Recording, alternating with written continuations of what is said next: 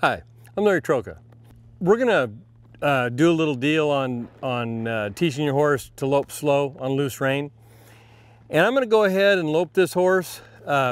This is a top-notch cutting horse right here. Real good athlete, a lot of athletic ability, a lot of fire, a lot of sting, a lot of good things about him for the cutting pen. He is by no means a deadhead. But you're gonna watch him lope really, really slow on loose rein, and I've not warmed him up at all. I mean, he hasn't been on the walker, I haven't loped him already. He's 100% fresh. And when you see him lope real slow, kind of pay attention to what I'm doing with my reins and my body, because I'm not doing anything other than just sitting there nice and relaxed. He got this way, nobody taught him to lope slow. He learned to lope slow because when we'd go to a cutting show and loping him to get the edge off of him, preparing him to show, he just learned that he'd have to lope for a long period of time and he better conserve himself. So he just started loping slower and slower. And your horse will do the same thing too if you're consistent with it, but you gotta lope him for a long period of time.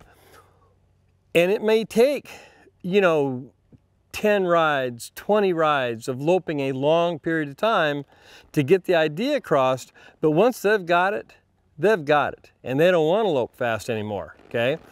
So I'm gonna go ahead and lope this guy, and you'll see what I mean. Now I don't care what lead he takes, I'm just gonna put him right into the lope.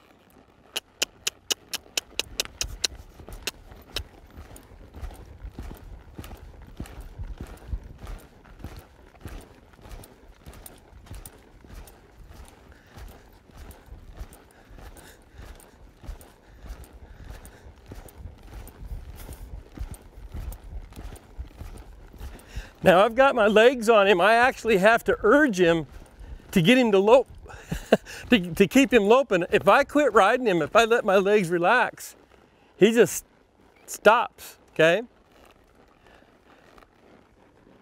gonna lope off the other way. Put a little right leg on him to get him to pick up the left lead.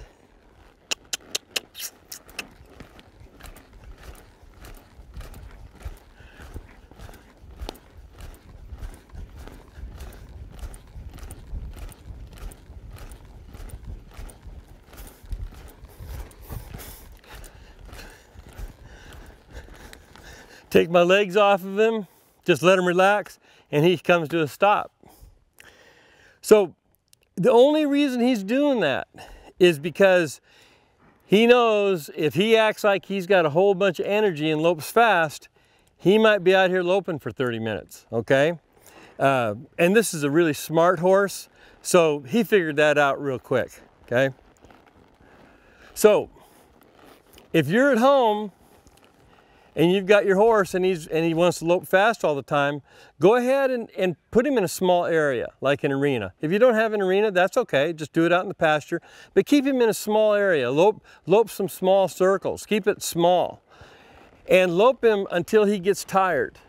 And if he's not in good shape, now I want you to really pay attention to this, because this is important. If your horse is not in good shape, not in good physical condition, meaning legged up, in shape, like an athlete, if you lope him for a long period of time, you risk fatiguing his suspensory ligaments and his deep flexor tendons, okay? So what you need to do to protect them from getting fatigued and hyperextending and either bowing a tendon or straining a suspensory, you need to wrap that horse with polo wraps and do a figure-8 wrap around the bottom of the fetlock. Or a better option is to purchase a set of Iconoclast support boots. Iconoclast support boots are the only boots at this point in time that really work right. They'll keep that fetlock. If your horse gets a little fatigued, it'll keep that fetlock from dropping down too far and hyperextending and pulling tendons and ligaments. I hope you liked this video. If you did, go ahead and click that like button and subscribe to the channel.